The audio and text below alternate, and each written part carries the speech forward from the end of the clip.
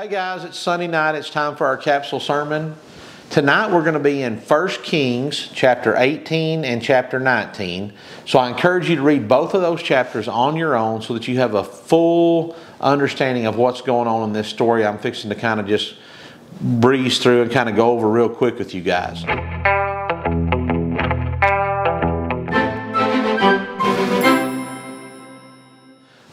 So what's going on in this story is Elijah is a prophet of God. He's been sent to the nation of Israel to tell them to turn from their wicked ways and to go back to God.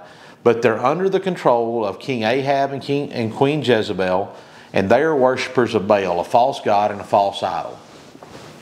And what Elijah does is he comes in there and he's got to be so full of faith that it's just boiling out of him.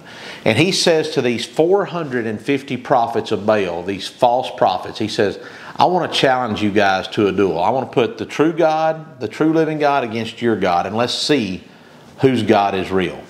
He tells these guys, all right, y'all go pick out 2 bulls. And once you've got 2 bulls picked out, you pick out whichever one of those bulls you want to offer to Baal, and then you give me the other one.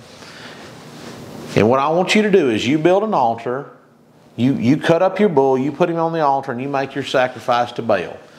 The only thing is you cannot set it on fire. You have to get Baal to come down from wherever he's at and light the fire for you. So these guys, they pick out a bull, they get him cut up, they get him set on their wood pile, and they dance around and they sing and they do all kinds of stuff trying to get Baal to light this fire. And old Elijah, he pokes them a little bit, he ribs them a little bit. He says, you tell you what, maybe he's on vacation up there. Maybe he's gone on a trip. He might even be asleep. Maybe you just need to hoop and holler a little more, sing a little louder.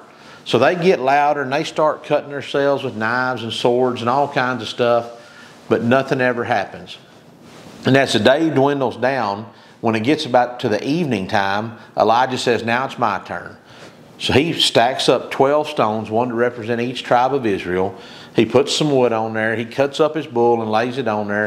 And he digs a big trench all the way around it. And he tells these other guys, get these buckets of water and dump it on here and get it good and wet. They dump so much water that it runs through the wood, out on the ground, and fills up the trench all the way around it. And then he prays and he calls on God to start this fire, to start the offering, the sacrificial fire. And immediately, boom, it lights up and consumes that bull. So you would think going from a moment like that you would be, you'd be on top of the world. Nothing could make you ever doubt whether God was behind you or with you. But in that same chapter of 18 and 19, those chapters, as soon as that happens, he finds out that Jezebel has sent some people to kill him, and he begins to run, and he flees into the mountains. And that's where we're going to pick up, is in chapter 19, verse 9, and it says, and there he went into a cave and spent the night in that place. And behold, the word of the Lord came to him, and he said to him, what are you doing here, Elijah? So he said, I have been very zealous for the Lord God of hosts, for the children of Israel have forsaken your covenant, torn down your altars, and killed your prophets with the sword. I alone am left, and they seek to take my life. Now, what I want us to pick up from this story is he went from a high, knowing that God could do anything and would do anything for him and through him, to running and hiding in a cave because he didn't think God was going to protect him.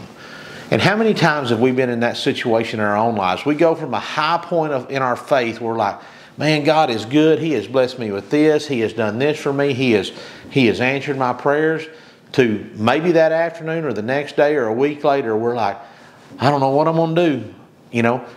We don't even ask God for help. We try to fix things on our own. We go to other people for advice. How many times in our own lives have we gone from a high point of faith to a low point of faith that God's going to be there for us? If you read the rest of this, you find out that God says you're not alone. He's always there with you. He also tells him that there was people back there with bended knees praying to me after you left because you showed them who I was, because you gave them hope again. So guys, keep that in mind, that no matter how alone you feel, no matter how isolated you feel or how much in trouble you feel like you are not alone. God is with you all the time. You just have to seek him, and you have to have faith that He's going to be there to take care of you in whatever the situation is. Now, what God does to take care of us may not be what we think needs to happen, but He's always there to watch over us and keep us safe. Guys, I love you. God bless you. Y'all keep praying.